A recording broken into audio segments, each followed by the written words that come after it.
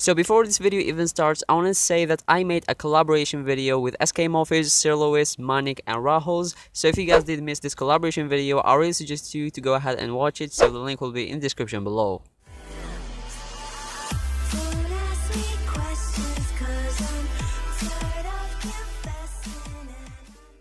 Hey, what's good everyone, it's Cinou here. So today I'm going to be teaching you how to make your very own outro on Android. So today we are going to be using KineMaster. So if you guys don't have this app that I'm using right now, the link will be in the description below. You can download this from there. So anyways, once you guys download the app, open it up and press on this button, which is Media Browser. So if you guys press on it, it's going to give you something like that. And then you should be seeing this backgrounds folder. Press on it and go ahead and choose the white background, which is this one right here. So also you can go ahead and just make sure that it is as big as you want. Usually the outros are maximum 15 seconds long, but just because this video is a tutorial video, I'm going to be making it 8 seconds long. So the second thing that you have to do is to go ahead to the description below and download the folder called landscape backgrounds. So basically I will leave a link in the description below to download it, and inside of it you will find all of these landscape city backgrounds that you are actually going to be needing or using for today's video. So basically go ahead and choose one of these landscapes and just make sure that you zoom it in just like this.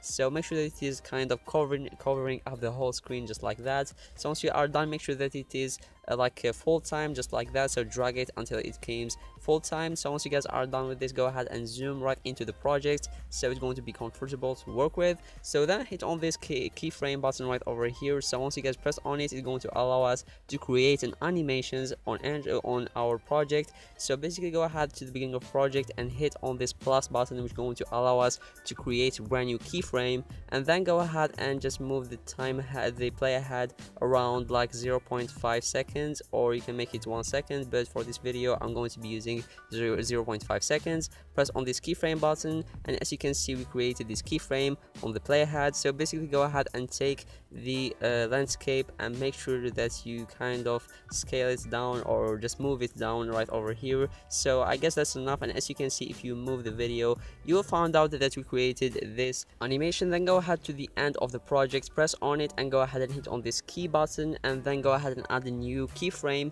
and then make sure that you kind of scale it, you can transform it even lower. So as you can see, it's going to move low just slowly, which is what we need. And then go ahead and just add a new landscape from the media just like that. So go ahead and add it, and once you guys are done, go ahead and just make sure that it is full screen just like that. So once you guys are done, go ahead and make sure that you bring it to back. So make sure that you actually do that because it's really important. So as you can see, you'll be having this effect. So now we are going to be creating animation for the background landscape. So press on it and make sure that you go ahead and go to the exact same time that we created our first keyframe, and then go ahead and just make sure that you go ahead and press on this key button right over here. So once you guys press on it, go ahead and create this brand new keyframe right over here, and then go ahead to the end of the project just like that, and make sure that you move the background up just like this. And then if you move the playhead, as you can see, you will notice that we created this illusion, which actually looks pretty good.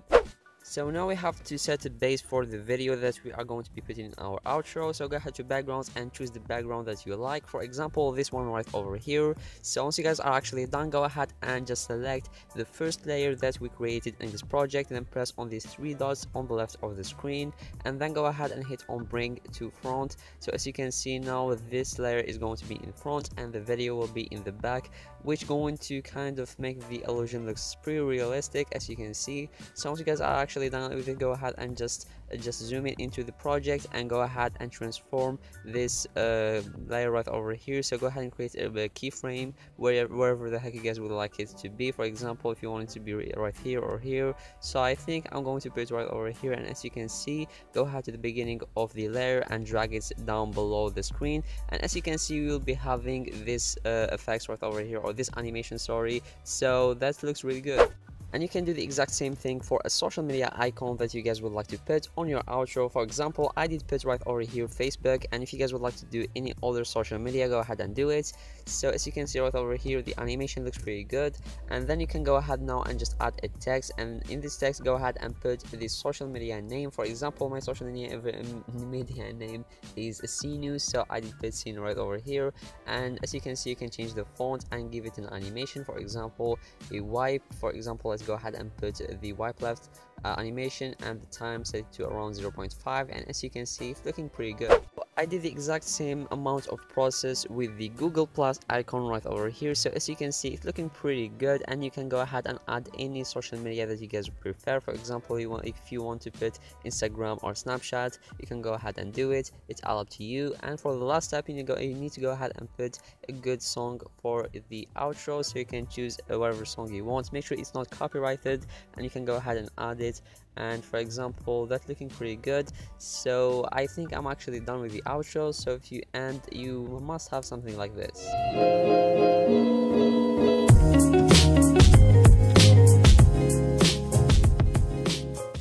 So as you saw, guys, the outro is looking pretty good, and you can go ahead and add more customizations. For example, you can just change the background. I did put it like white here. You can go ahead and just put it blue, or just make sure that you change the color of the city. It all depends on your creativity. So thank you guys so much for watching this video. I really hope that you guys did enjoy this video.